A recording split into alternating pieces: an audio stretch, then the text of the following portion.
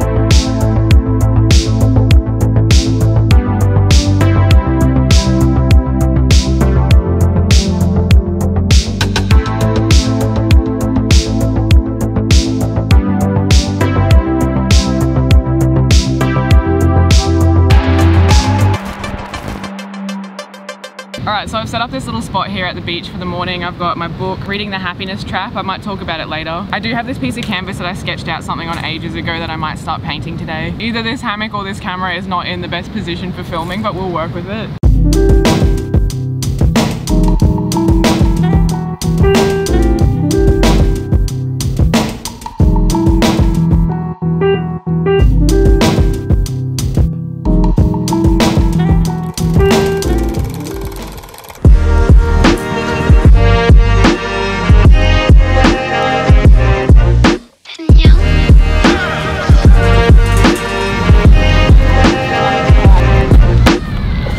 Did just land directly on my phone.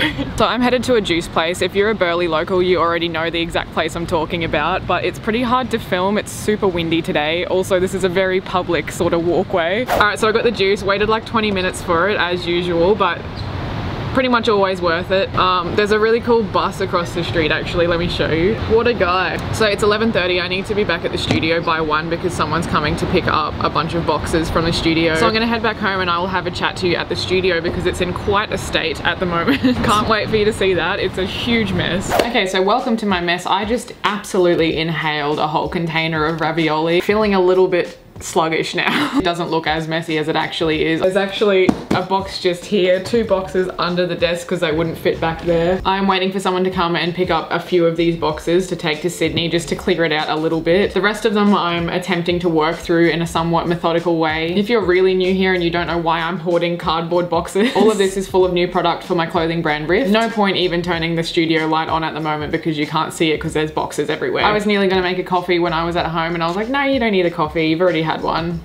I needed a coffee. I'm like very quickly running out of gas. Either that or I just didn't need to eat a kilo of ravioli, which has put me into like a food coma type state. So today's agenda is I'm gonna try and get a video up by this afternoon. It is already this afternoon, so that's very optimistic. I have a stressful amount of emails to get through today. With any luck, I might get to see the sunset today and not just be in this room wondering when it became 9 PM, so we'll see. While I was out though, I did notice, you obviously saw that old sick bus that I liked very much, but there are so many. If you walk down like that main Burleigh street, you see so many vans, so many buses, just people living the hashtag van life basically. There is always some shirtless dude fire twirling. Someone is always somehow playing the bongos, so if you want to know what it's really like to live on the Gold Coast in the Burleigh area, well, bongos and fire twirling, that's pretty much it. I was blessed enough to see some beautiful troopies. I love troopies. The next car I get, I really want to be a troopie. I want to do the backup so I can sort of camp in it, go on little adventures around Australia. Since we're stuck here, I figured I might as well make some kind of a goal to see my country since we can't leave, slash maybe just see my state because we're trapped here too. Not complaining, I understand it's necessary, and also I'm thankful that we're not Victoria, but also still would like to leave. Anyway, at the moment I'm tentatively saving up to be able to buy slash fit out a troopie. However, I'm also a little bit undecided. Should I be aiming for a Land Rover Defender because they look sick, or a troopie because they also look sick? A little bit less sick, but I think they're more reliable and I just love a troopie. So if you're a 4WD person, let me know in the comments which vehicle out of these two two that I should probably be going for. Tips on how to even do a build in the back of either of those, because I certainly don't know. I was hoping just to learn. Most of my life is just winging absolutely everything, so I thought I'd keep that train rolling. But if you do see any spawns coming up in the near future, rest assured that is all going to the Troopy Fund so I can make more cool vlogs all around the country. Now I'm gonna get stuck into this editing and hopefully get the video up by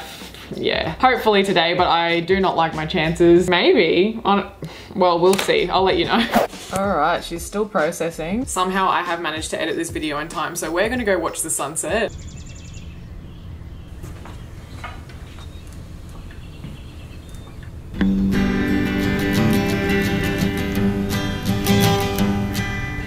Busted flat in Baton Rouge, waiting for night. Jesus. Alright, so I thought I would sit down while I'm packing some things up and answer some questions that you guys have that I don't usually answer on this channel, or anywhere for that matter. This situation really stressing me out. This studio was such a vibe before all of this happened, and now it's just stress. So I'm really trying to work through everything and get all of this picked up by the end of the week. You don't even want to know how many barcodes are in front of me. If I haven't already addressed it, all of this is for my clothing brand Rift. We have some new products coming on the way, which is all of this. Alright, questions. I asked these on the community tab of my channel. If you're not already subscribed, I don't know what you're doing. Just subscribe. It takes 2 seconds, makes my bloody day, and put the notification bell on if you feel like it. First up, are you a virgin? Let me just shuffle all this plastic out of the way. Oh, also, before we get to the answer of am I a virgin, because everything needs to be packaged and barcoded individually before it's actually packaged for shipping, because everything needs a barcode, and that's just sort of how shipping works. If you've ordered from Rift in the past, you'll know that we have this biodegradable packaging. It's made from like a cornstarch material, so it breaks down a lot faster than normal plastic, not trying to destroy the environment. However, before we had this packaging, we did have normal plastic packaging because it was all that was available at the time. This took quite a while to source, so some of the new stuff will be in the old normal plastic packaging. So if you do order it and you see that some of it's in normal packaging, it purely comes down to the fact that we had the choice of throwing out a bunch of perfectly good plastic packaging and using the biodegradable stuff, or just making use of the plastic packaging that we did have and in the future switching everything to biodegradable. So it's not ideal, but it is a lot more wasteful just to throw all the plastic packaging out and not use it. Just thought I'd flag that because we are phasing normal plastics out, but in the process of phasing something out, you need to use old stock as well. All right, are you a virgin? That's a no, mate. Absolutely scandalous. What is your heritage? Just a bit of spicy white, basically. Mum's side of the family is mostly Italian. Dad's side has everything from like, I think like English, I think that kind of blend. A bit of Fijian, possibly Kiwi, we're not even sure. We don't really know basically, but Dad's like white, had blonde hair, light colored eyes, light skin, that kind of thing. My nonno looks quite stereotypically Italian, so does Mum, and that's probably why I look like this. Is your TikTok algorithm free from straight TikTok now, or is it still messed up? It is so messed up. The only thing I've learned is that in making that straight TikTok video, I missed most of straight TikTok because it's all on my algorithm now. Opinions on LGBTQ community, do you support? Yeah, obviously. Very supportive of it, obviously. Anyone that watches my stuff for more than 5 minutes is very aware of that. Are you a socialist or generally anti-capitalist? Oh, this is a big question. I could go on a massive rant about this, and I probably will. I get this question a lot. Actually, I don't really even get this question a lot. I get told that I'm communist scum a lot and I get told that I'm a socialist hippie a lot and that I hate capitalism. Primarily by people who are just inexplicably angry about a passing comment that I've said regarding the state of the world.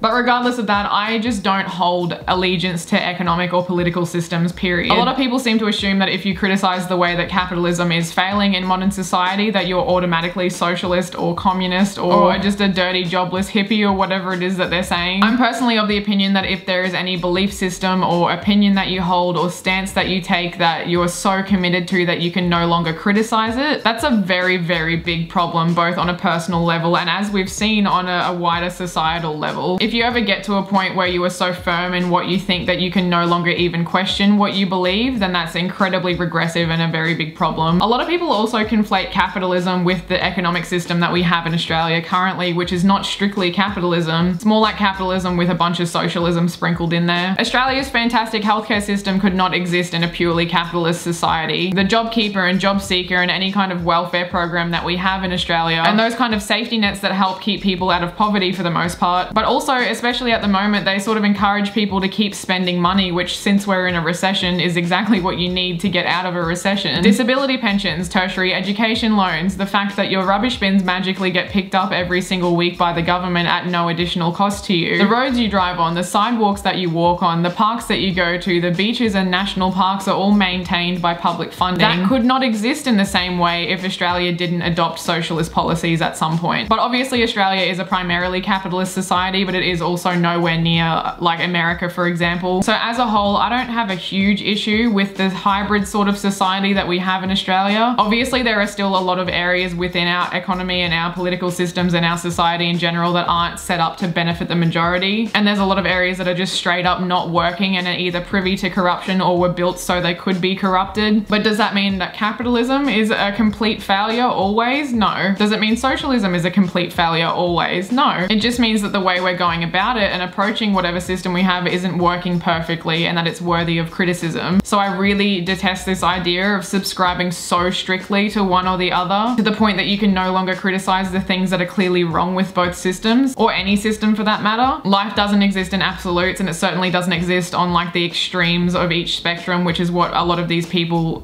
base these assumptions off. Like these weird extremes that angry people in my comments seem to flock to. And it's like, chill out, dude, everything's all good. I just said corporate conglomerates should be taxed fairly. Billionaires should pay more tax than people earning 80 grand a year. The fact that that statement alone or similar statements can make people so scared and therefore so angry that they leave like an 8-paragraph rant in my comments, I don't understand how the f that works. But anyway, speaking of rants, what does this have to do with the initial question? Are you a socialist? Or generally anti-capitalist? That's why this rant started, because I don't know how to answer that. I don't claim to be a socialist. I also don't claim to be a capitalist. Living in a capitalist society, I obviously see a lot of ways that capitalism is failing. And I think you can absolutely point that out, criticize it, and come up with better solutions without that meaning that you want to tear down the entire system, although people do hold that belief too, and that's fine. One thing I would love, if you've watched this far into this rant, I would love for everyone listening to this who might be getting a bit triggered by what I'm saying to just wake up to the fact that while it's often people in the working or middle class who are really loudly and angrily defending capitalism, every corporate conglomerate, every massive company, every politician, every billionaire supports socialism, but not for you. Just for them. The biggest government handouts are given to companies that don't pay tax or pay very little tax compared to you specifically. Massive government handouts are constantly given to billionaires. Not the family of 4 from Logan who are trying to survive on JobSeeker at the moment. Every single politician who voted to cut or reduce welfare payments will be on welfare for the rest of their life, because they're on political pensions for ever having been a politician. That is socialism. So I don't care what end of the spectrum you sit on, make that make sense. And if that's not worthy of criticism to you, then I'm not sure why you're even on this channel. Anyway, I hope that answers your question. Also, that wasn't necessarily directed at Bella. This topic in general just grinds my gears, to be honest. I'm gonna answer 2 questions at once. One says, how have you really been since COVID? And the other says, how's your mental health? Which I think are the same question, more or less. Honestly, when Queensland was in lockdown like months ago, it was not a good time. I had just moved back from far north Queensland and there's not like a lot of people my age up there. I did see a lot of friends in that. I was up there with Carly obviously, but in terms of going from Brisbane where I'm constantly surrounded by friends to going up there where it's like few and far between, very infrequent big hangouts and stuff like that. I was keen to get down to the Gold Coast and start making new friends here and hanging out with old friends and just being social, and then lockdown hit pretty much straight away. So that was very difficult because I was already kind of feeling a little bit isolated. It was also a new place. I was trying to settle into a new house, a new environment. I didn't have a ton of friends here. So like everyone else, I was a bit like cooped up and sad and not doing too well. Also going on adventures all the time in far north Queensland, going to beautiful places, like constantly outside doing things, to being in lockdown was very difficult. But lockdown did end pretty quickly for Queensland. I'm appreciative of that, obviously. And now everything's all fine and normal. I'm very, very busy with work, which I think is a good thing. I enjoy that. I live really close to the beach. I've started surfing more. I've made a bunch of new friends here. Everything's pretty good. No complaints other than the mess behind me. That is bothering me. All right, I've effectively had a rant about capitalism and have packed absolutely nothing because I was ranting about capitalism. I don't know what's on the agenda for tomorrow, but I will see you there. Okay, so I did forget to like wrap this up, but making some decent progress on the boxes. I might even have it done tonight, hopefully. But anyway, that's all for this vlog, guys. If you want more of these vlog style videos, please let me know in the comments and I'll keep making them. them, but I give shout outs at the end of every video to people who subscribe and put the bell on, and also to people who follow me on Instagram or TikTok. So YouTube shout out goes to Paul Styles, Insta shout out goes to Goofball209, and TikTok shout out goes to Lax Rationality. Love to see it. Go clean your rooms, I'll clean my boxes, and I'll see you in a few days with a new video.